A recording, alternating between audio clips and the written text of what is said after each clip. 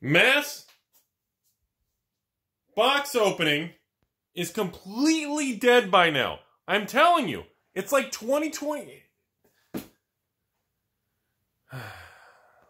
People are saying that 2017 Angry Rudy feels like it's coming back. Well, I got a fresh haircut, freshly shaven this morning, back in 2018. And yeah, there's a tone shift happening on this channel. Because the direction of everything is a little scary. It's a little rough. I mean, today we're going to talk about mass box opening.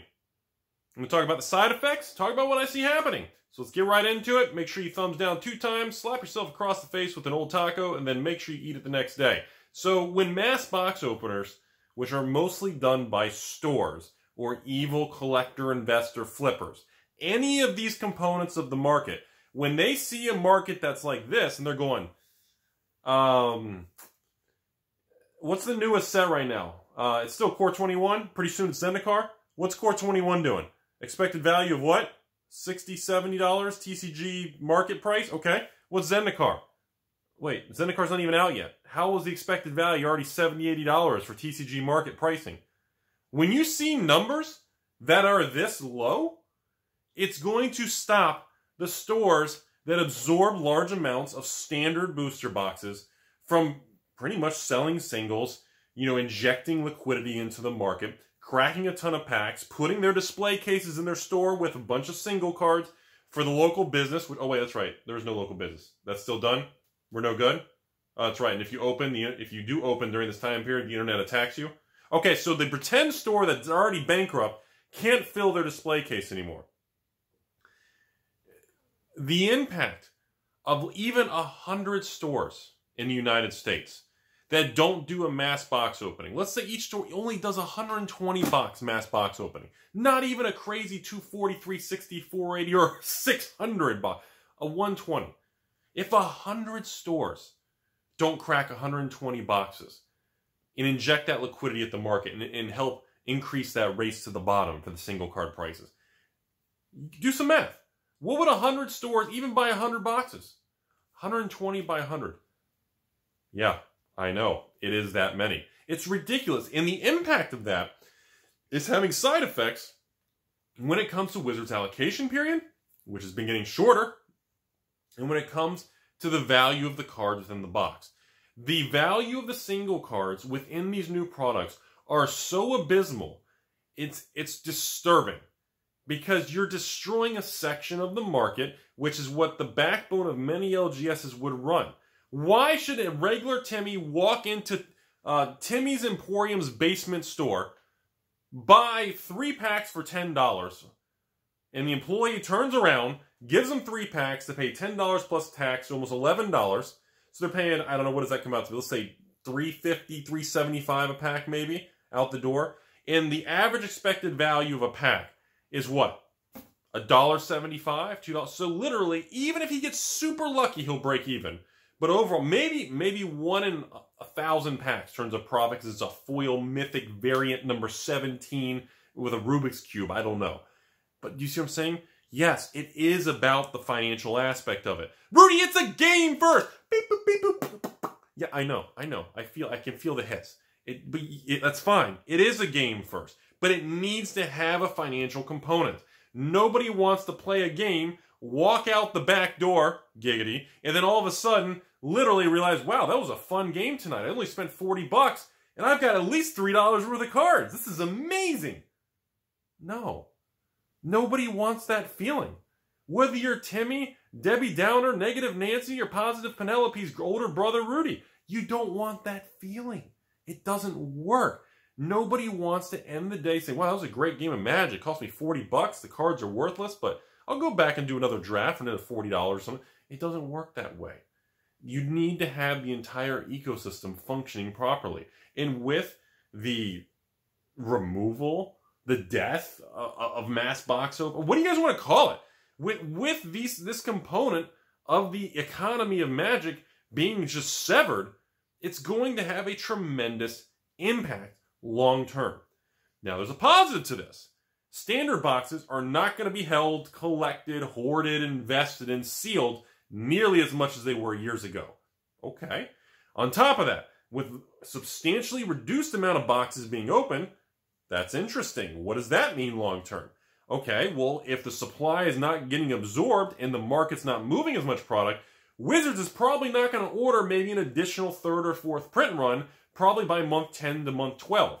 You could have a reduction on the last reprint order because it's a print based on evaluation or print to demand.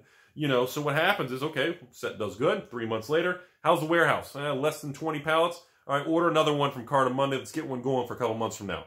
All right, here we are, 9 months from release. How are we doing? We still got 20 pallets. I mean, they're barely selling. All right, it's getting about a year old. End of the standard life cycle. All right, let's not order another one. Let's go ahead and focus on. Let's go ahead and let that one be. Let's just let it run out. So we're not going to tell anyone it's out. We're gonna cut off print run now. We'll tell people in 3-4 months when it runs low. That's how it works. You see what I'm saying? That is going to have substantial long-term difference in everything. And I'm telling you, with the inability of people everywhere to do these kinds of openings, you have, it's a spider web. When the spider web, any form of these links, or for you crypto bugs out there, it's like a chain, it's like a blockchain. Everything's connected. You cannot sever a link in the economy of the way these products work. It's not that simple. Rudy, Magic's just a game. Okay, well, I just look homeless because I don't get haircuts. It's the same concept.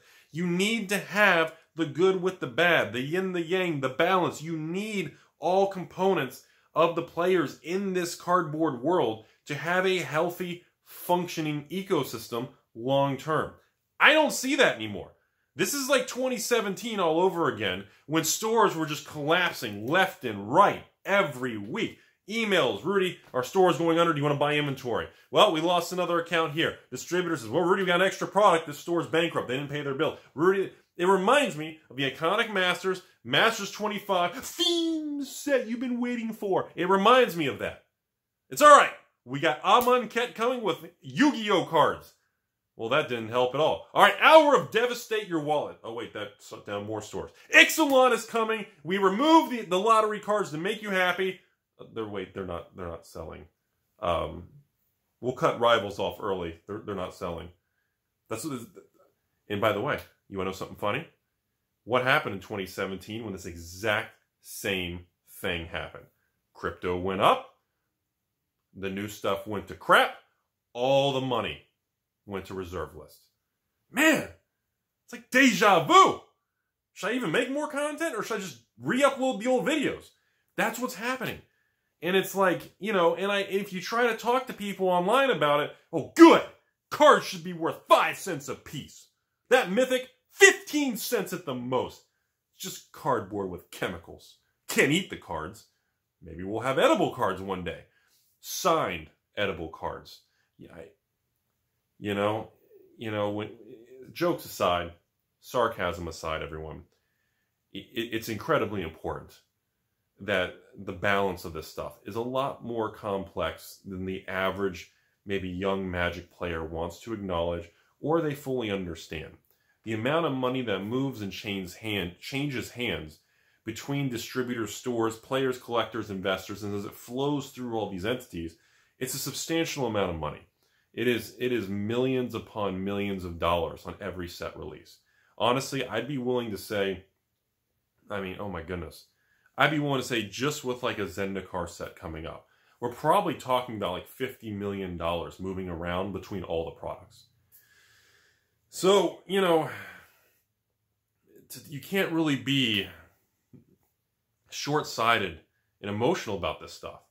But when I see the facts, which are, you know, don't blame me, call some stores around. Well, the ones that are still in business. You know, talk to stores. Look around online. Talk to store owners in the past that you know had a ton of singles in their display case. Talk to store owners who were doing mass box openings, 120, 240, 480 boxes. It's just not happening. The value of the new cards are so many variants and flashy things. The financial value is getting nuked, and it's very concerning, okay? I got another video coming up here pretty soon, or you guys have already seen it, talking about the expected value of the new standard sets and talking about the sales of the new standard sets. And I mean, I don't know if I'm being overly negative like 2017, because I'm just having some post-traumatic flashbacks here from 2017 and the crap that happened, the anger, the negativity, the stores, and just, I don't know. But what I see happening right now is very concerning. I don't like what I see because I don't see how this is positive. Besides the regular young player who's new to Magic that just says, "This is great, Rudy. All the cards are cheap. I can buy every card I want for 25 to 50 cents. I like that. The more variants, the more flashy, the cheaper everything gets. Until it cycles out of standard, you want to buy some new cards, you try to sell your old cards, and you realize you spent $1,000 on all these packs and all these cards and building these decks, and that $1,000 is worth 20 bucks. And you're going, holy crap, I just lost $1,000. I can't even afford standard. I mean, there should be an Alpha Investment cert that says, you know, literally reserve list because I can't afford standard, you know? It's one of those things that just, I get it, but you gotta look at a grander thought process. You gotta have more critical thinking and more in depth about these type of topics, because these type of topics are not simple. On the surface, it may seem like the reserve list is a lie. The more you dig, you realize things are very complicated, and Magic's very successful where it is today because of decisions that were made in the past. And, you know, going to a direction of creating special lists, reprinting old cards in original forms, and, you know, which not only decrease value of collectors or evil investors, but also the stores who have inventory. And for everybody who, I believe, used to have this attitude, we're supposed to save the LGS. I don't know if that's still a thing anymore. Or the community, or all these, you know, hot topic keywords. You know, it's one of those things where you're going to do a lot of damage to a lot of stores if you just annihilate prices, even of older modern cards, which I don't believe should be annihilated. I don't believe they should be reprinted 25 times to the ground and go to nothing. You know, it is called a collectible card game, but in 2020, obviously, that's also a very taboo word. You know, having financial value and collectible, any form of business is becoming a very negative term by itself. And that's very concerning because the data is reflecting it. The sales of the new Core 21 sets and the sales of the single card sales are reflecting that. So only time will tell us where we lead. I'm going to just kind of cut this video off here. We'll do another discussion here pretty soon about the actual sales of standard boxes, but it is what it is. And again, this could all just be wallet fatigue, side effects of the quantity of products. We're not really sure because we have no data of going through a time period like this. But there's definitely a higher level of risk than I have seen in a very long time. So we're going to cut the video off there today. Hope you guys learned something.